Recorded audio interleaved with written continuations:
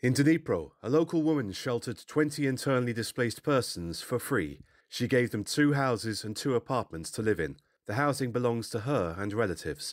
The woman registered at a local volunteer centre a month ago and left information that she could provide shelter to several families. Now, as many as 6 families from Kharkiv and Volnovakha thank her for her caring attitude.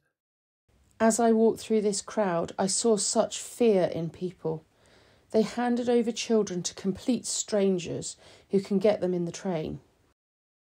Tatiana, a 62-year-old woman from Dnipro, says she was shocked by the sight at the train station. Trains full of refugees arrive from the east every day. Without hesitation, Tatiana went to the volunteer centre, said she had space to shelter and left her contact details. At first, it was one family. They came and lived.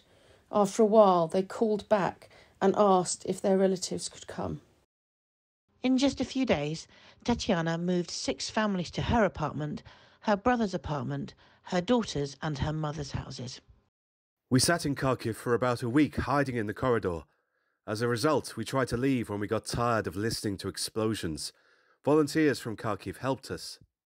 For several weeks now, Kharkiv residents have been living with the refugees from Volnovakha.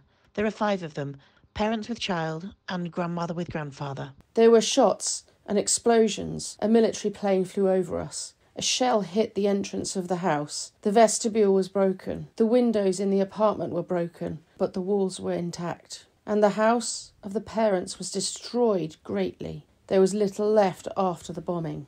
People are happy to finally have shelter. They've already registered to stay in Dnipro. Complete strangers in Europe meet us and give us shelter. We have to help out people as one big Ukrainian family. We have already decided we will live together until the situation is settled.